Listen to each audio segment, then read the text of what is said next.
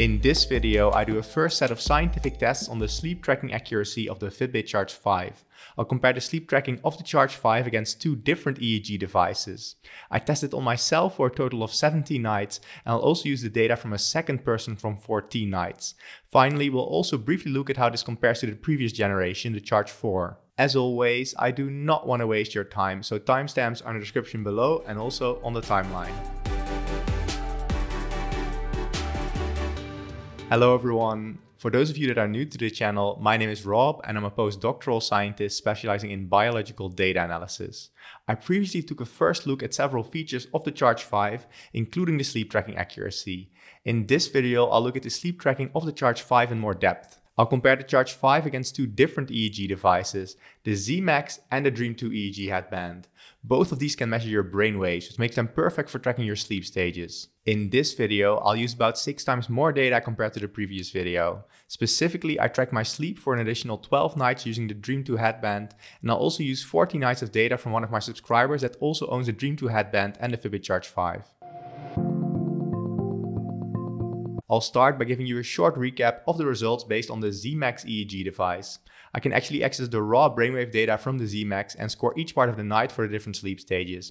I tested the Charge 5 using this EEG device for 2 nights. First, let's look at the total percentage of each sleep stage the EEG device on the left and the Fitbit Charge 5 on the right predicted. As we can see, the Charge 5 predicts too much deep sleep and also too much awake time. As a consequence, it predicted too little light sleep. The total amount of REM sleep is roughly correct though. However, far more interesting is to see if it predicts the correct sleep stages at the right time. That is what is displayed here. On top we have the sleep stages according to the EEG device, and on the left the sleep stages according to the Fitbit Charge 5. Now each column here sums to 100%, meaning that we can see what percentage of each of the actual sleep stages was recorded as each sleep stage by the Fitbit Charge 5. All the stages that are correctly predicted will be on the diagonal of this matrix, which I'll highlight in green as I'm explaining the results. First, looking at deep sleep, we see that almost all the deep sleep I had was also correctly predicted as being deep sleep. More than 90% was correctly predicted. If deep sleep was confused, it was confused with light sleep. However, the Fitbit does tend to predict too much deep sleep, and that is what is displayed in this example night right here.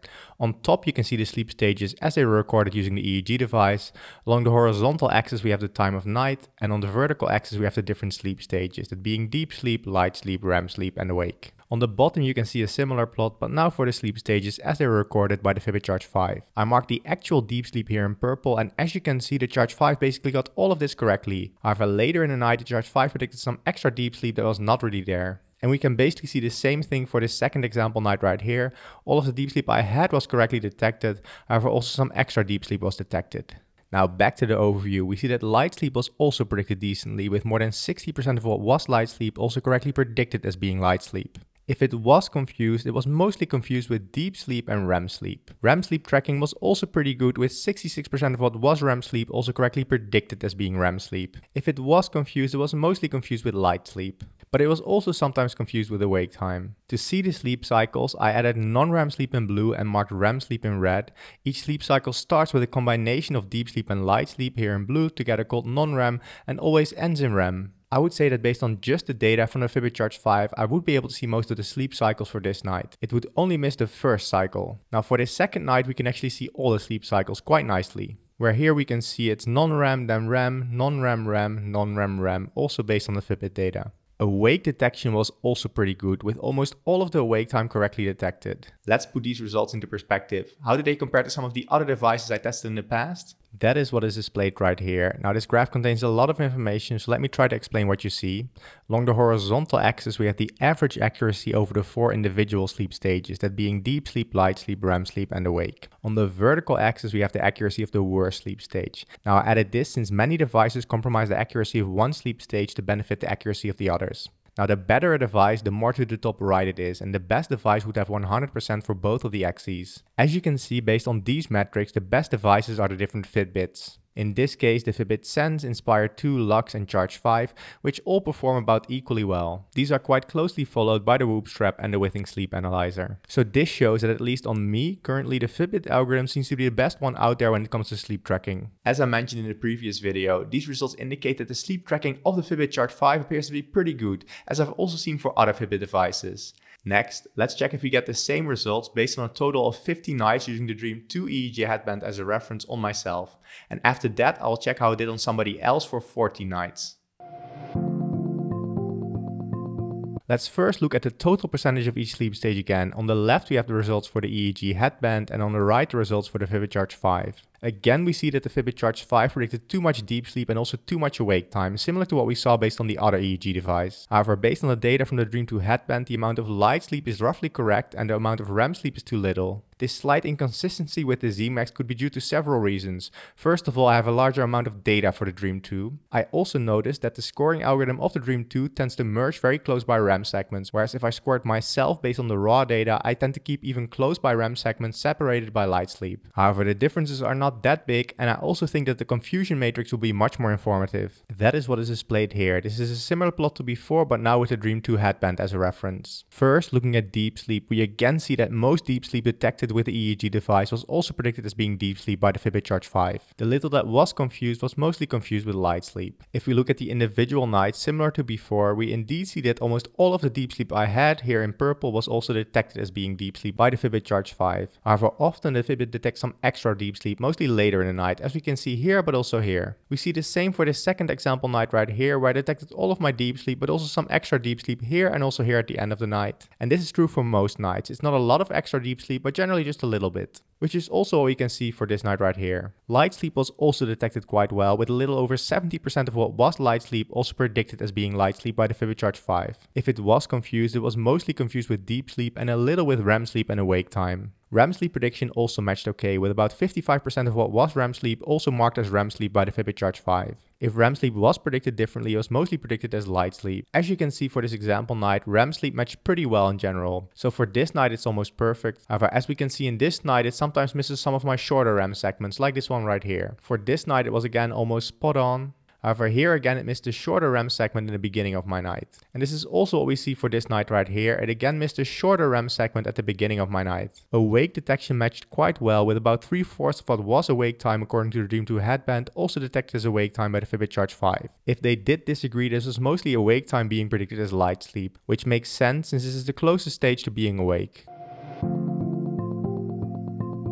Now, one of the limitations of my testing is that generally all tests are just performed on me. It could be that some devices function particularly well or poorly on my physiology. Luckily, one of my subscribers, Max, owns both the Fitbit Charge 5 and the Dream 2 EEG headband, and he was kind enough to give me his permission to use his data in my video. He also has a blog, which I'll link below, where he does a lot of the same type of analysis that I do. It looks kind of old school, but it's definitely worth checking out if you're a geek about this kind of data like I am. For his data, we see there's a really good agreement between the Fitbit Charge 5 and the Dream 2 headband when it comes to the total percentage of each of the sleep stages. Now this looks really promising. Now let's check if each of these stages was predicted at the right time. That is what we see here. Now for him, deep sleep prediction was still really good, with about 3/4 of what was deep sleep also correctly predicted as being deep sleep. If it was confused, it was mostly confused with light sleep. Light sleep had about the same accuracy, showing about a 78% match with the Dream 2 headband, being mostly confused with deep sleep and REM sleep. REM sleep detection also looks pretty good, with a 72% match, with most of it that was confused being confused with light sleep. Finally, awake detection was pretty okay, with 58% of the awake time of the Dream 2 headband also detected as awake time by the Charge 5. However, still some of it was confused with light sleep.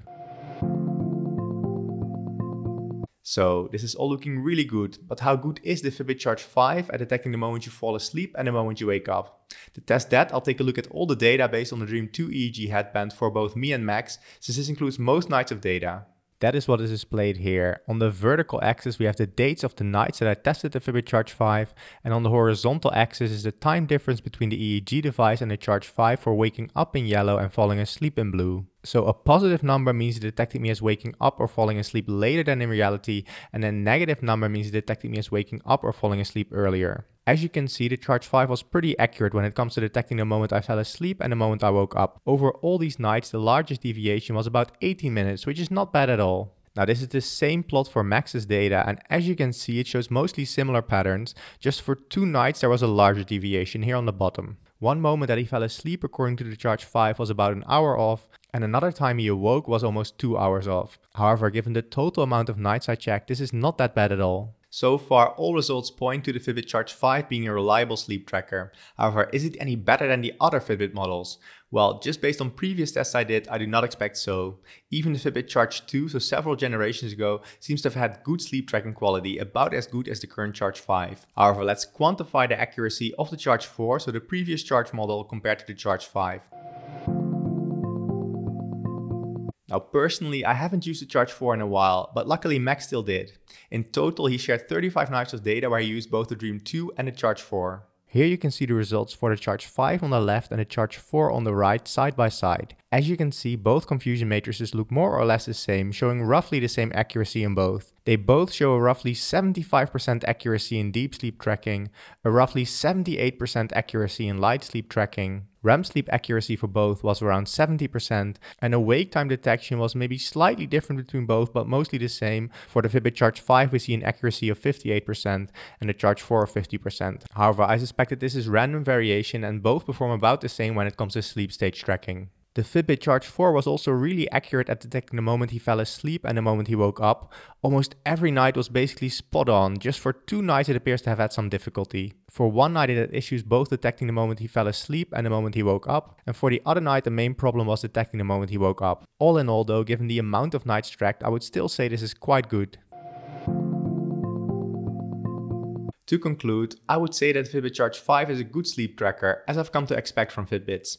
If you want to track your sleep, it's definitely a device I would recommend. However, you could also get any other Fitbit device and it would likely also track your sleep correctly. So if you don't care about the color screen, you might as well get the Fitbit Charge 4 since it's likely much cheaper than the Fitbit Charge 5. Fitbit also has the Fitbit Luxe, which is aimed more at women, which looks a bit more elegant. I'll be doing a review of the other features of the Charge 5 in the near future as well, so stay tuned for that video. In the meantime, consider watching some of my other videos, like my first video on the Charge 5. If you found this video informative, consider liking, subscribing and commenting. And finally, check out Max's blog, which I'll link below.